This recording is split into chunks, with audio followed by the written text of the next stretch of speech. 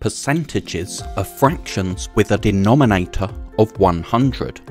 The symbol for percent is like that. So here we have a fraction bar, and we can see that it's split into 100 pieces, and we have 74 of those pieces shaded. So as a fraction, we could write what we see as 74 over 100. As a decimal, we could write 0.74, because we know that the second digit after the decimal point is the hundredths digit, and we have 74 hundredths. Notice also that what we have is the same as 7 tenths and 4 hundredths, so that's why we have 0.74. But we can also write what we see here as a percentage. That's 74%.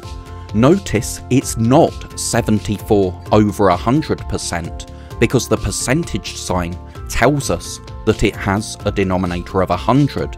The percentage sign tells us that it's a fraction over 100. So here, as a fraction, we have 57 hundredths. As a decimal, we have 0.57, and as a percentage, we have 57%.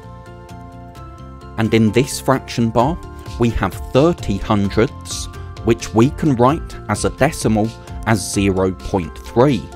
We could write 0.30, but remember we don't need zeros on the ends of decimals. So, because 30 hundredths is the same as 3 tenths, we can just write 0.3. As a percentage, we can write 30%, because we have 30 parts out of 100, and the percent sign tells us out of 100. Thank you so much for watching. I really hope that was helpful. If you're a teacher or a parent, then please subscribe or go to keystage2maths.com to download resources for this lesson and many more. That's all for now. I'll see you in the next video.